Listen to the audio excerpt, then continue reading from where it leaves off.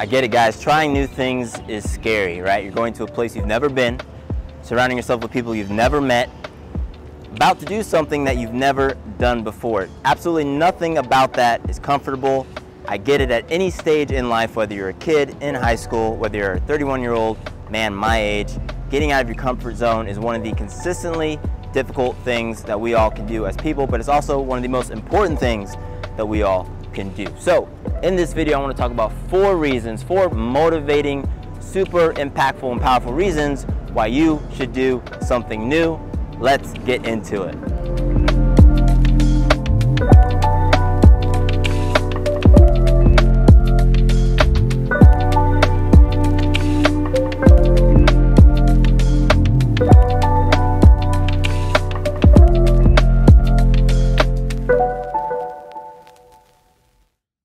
Trying new things is tough, I get it. Maybe you're sliding that mouse over to the sub button right now and you're thinking about hitting it. Hey, I'd click it. It's a new thing to do. I'd appreciate it at least, but go ahead, hit that button. But in all seriousness, here are four really good reasons why I think you should try new things.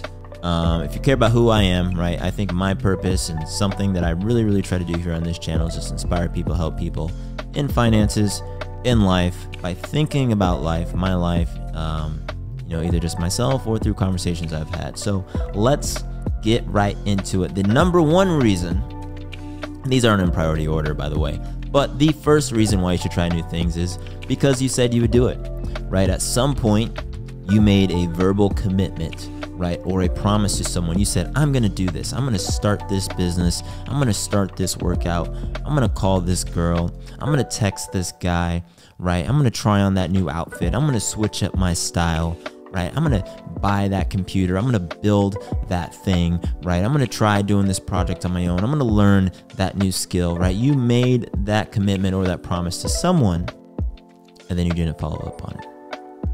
Why'd you do that? Keep your promises, guys. The power of your word is so strong. I didn't want to say powerful twice, but your words have power, and you give them power through your actions. It's only when you don't follow through on your words that your words lose their power. And so if you want to have the ability for the things that you say to come into existence, start putting that into action, and you'll see that there will be a stronger and stronger correlation for the things that you say and the outcomes that you have in your life. The second reason, it's a little more relaxed, and that's just is good for you. You know, growth happens when we try new things. You know, if maybe you wanted to try and become a really good, you know, professional playing card stacker, you know, building card houses or something, and you try that, and then you notice that, wow, you know, you actually become interested in the designs of the cards. So you start designing playing cards. Totally random. I just thought of that while I'm shooting this video.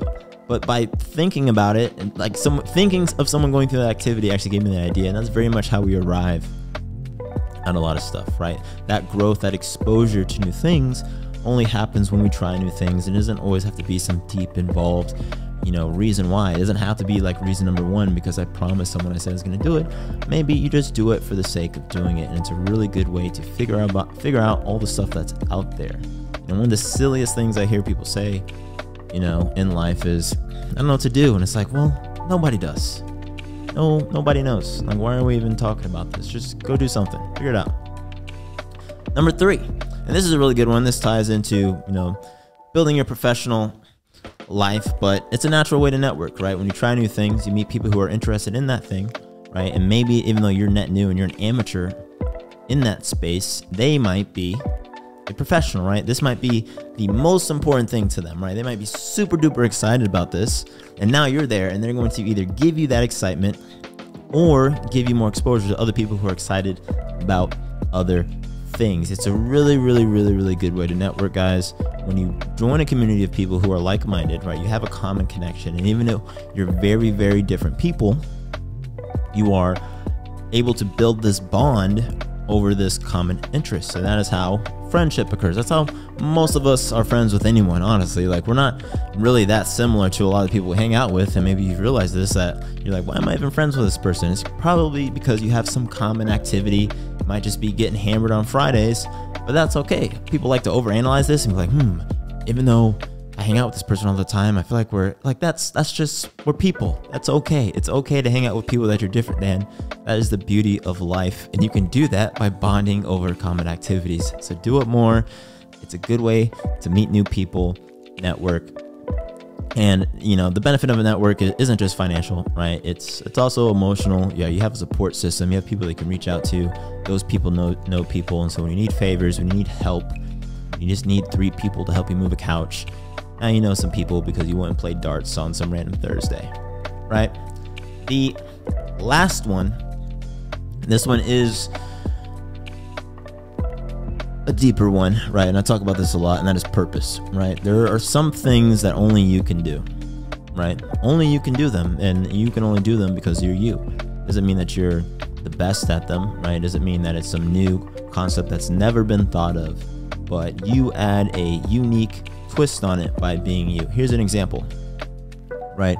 I'm a dancer, right? So I dance, and I know many people who think about opening studios, right? And in discussions with some people who want to open studios, they might think, oh, it's oversaturated. There's already a ton of studios. It's like, okay, well, is there a studio in your neighborhood? Is there a studio, with people who are like you? One of the reasons that people join a community is to be around people who are like them, right? Either it could be common background, it could be the same zip code, right? Zip code, appreciation is a real thing. Like everybody, if you start a little dance squad from people on your block, like that's cool, and that could be the thing that sustains your business, right? And so the uniqueness to your business is literally just the fact that it's you. You might have the exact same curriculum, you might be teaching the exact same things anybody else, but you don't have to overthink it, guys. There are billions of people on earth, right? And sometimes the unique differentiator that you have to offer to people is the fact that you're 10 minutes closer than the other option. That's real life. That's the real deal.